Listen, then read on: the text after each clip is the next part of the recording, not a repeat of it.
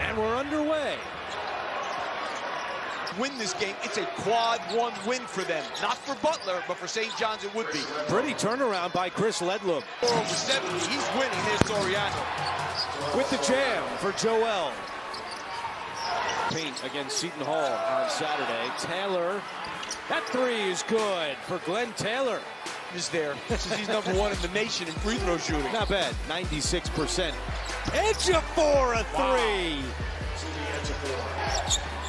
Brady Dunlap has checked in, and he puts up a shot right away. It hits. You know, Brady Dunlap had 3 games in a row with 13, 15, and 9 against Butler, Villanova, and Providence. They won all 3 of those games. This is where Jenkins is at his best. Locates Lewis for a deep three. It's pure.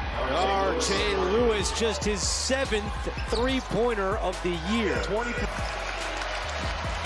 Ledlam trying to quiet the crowd. He cannot. Lewis, the putback. Second chance points. And that's where he was killing great. Fans want to travel. Lewis jumper is good. Can't shut me out. Dingle for 3. It's good. Alexander turns it over. St. John's the other way with Lewis right at Davis. Counted in the foul. Big shot for the Bulldogs.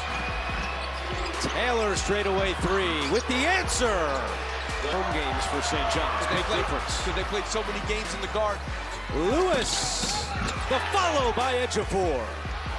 Largest lead of the night. Alexander's blocked inside and taken away by St. John's. Dingle with Taylor in the corner. Dingle all the way for 2. Jenkins with 8 to shoot. Into the corner it goes. Taylor another 3. It's good! What a night for Glenn Taylor. 4-game losing streak, which I don't think is any coincidence. No, they need him. They need him. Soriano the jam and the foul. And they're going nuts on the St. John's bench. On the bench for Thad Matta. Jenkins gets the bounce. Telford had it poked away. Another takeaway by St. John's. Jenkins coast to coast for 2. And their defense has not been up to his standard. I mean, I think Thad has been known more as a R.J. Lewis again. R.J. Lewis. He's got 15.